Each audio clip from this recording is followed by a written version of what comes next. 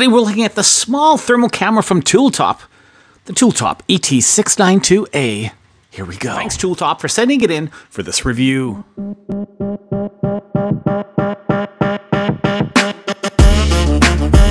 TOOLTOP.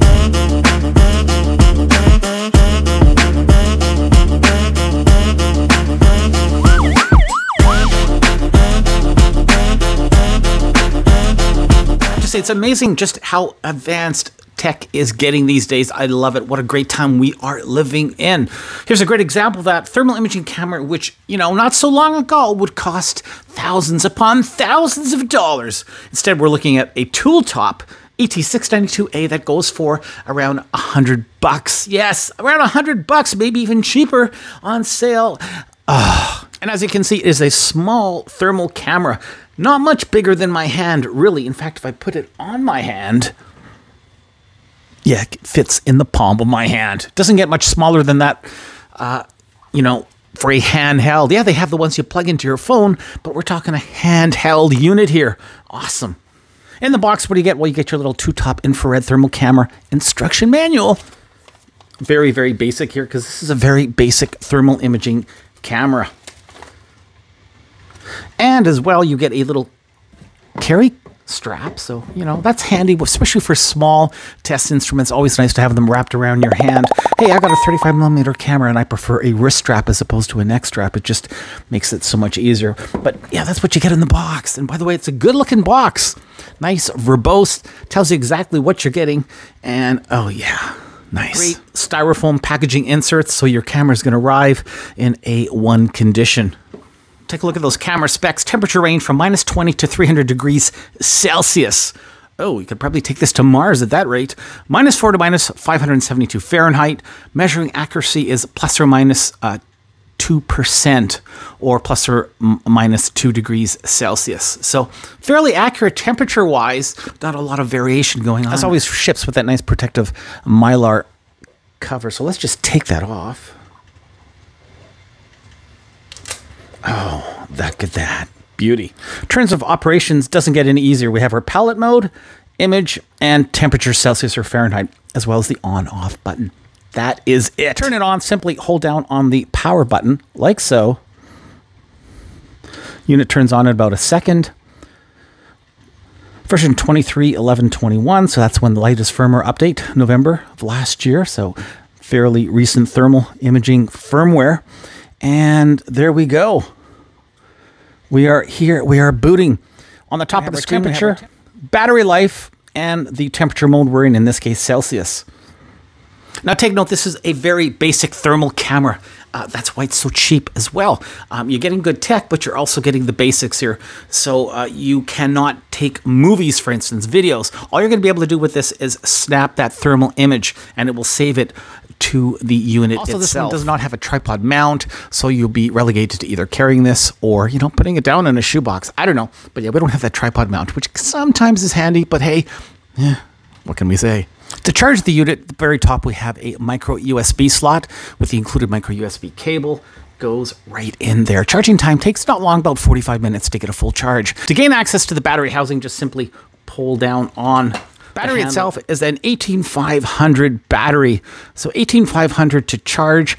Takes about 45 minutes to get to a full charge. So it's not an 18650, a little bit more probably difficult to source, but not really. This one's rated at 1400 milliamp hours, 3.75 volts, 3.7 volts rather.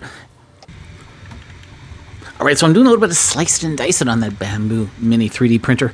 And yeah, look at that. We've got the thermal camera out, taking a look at how hot that bed is getting. And you can see it's getting pretty hot. Set right now for 65 degrees on the 3D printer itself. And if you take a look, it is spot on with the camera. Now, don't forget, we're getting a general temperature rating there. Minimum and maximum coming in at, it's showing us around 58, 59 degrees. As well, we can switch to Fahrenheit, same thing. Now, what I do like about this as well is, depending on what you're looking at, you can get a pretty good idea of the thermal quality just from the size of the screen. So for most subjects, it's pretty good. Here we got two imaging modes. We've got your standard thermal imaging mode, and we have basically like chromatic black and white. I do prefer the standard imaging. It just seems to, yeah, it just works for me. But hey, it's nice to know you've got that feature even on such a low-cost thermal camera.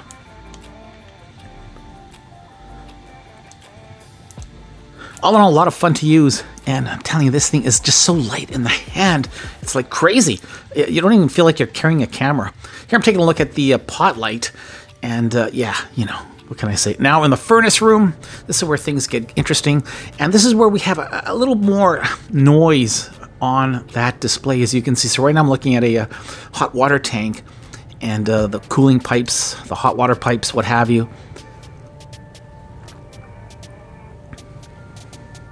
So yeah, you can make out the image, you can make out the pipes, but it does take a little bit of getting used to, and it's certainly not super sharp as some of the more expensive cameras out there. But let's not forget, we're talking about $100 here, even less.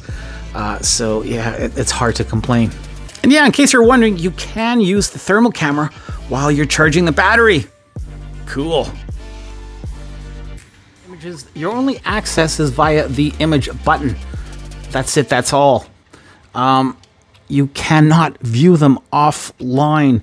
To get to the next page, you press the Celsius and Fahrenheit key, and it will scroll through all of the different images that you've taken.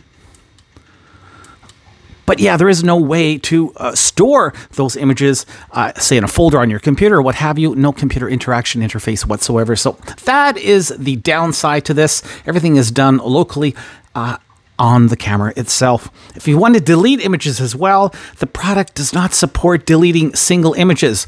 The only way to do a mass delete is to reset to factory settings. That's another thing which is a bit of a, you know, quirk, I'd say. At least I should be able to delete those images after I've taken them, right? Nonetheless, hold down on the trigger key, like so. Press the power on button. Keep your finger on that trigger key.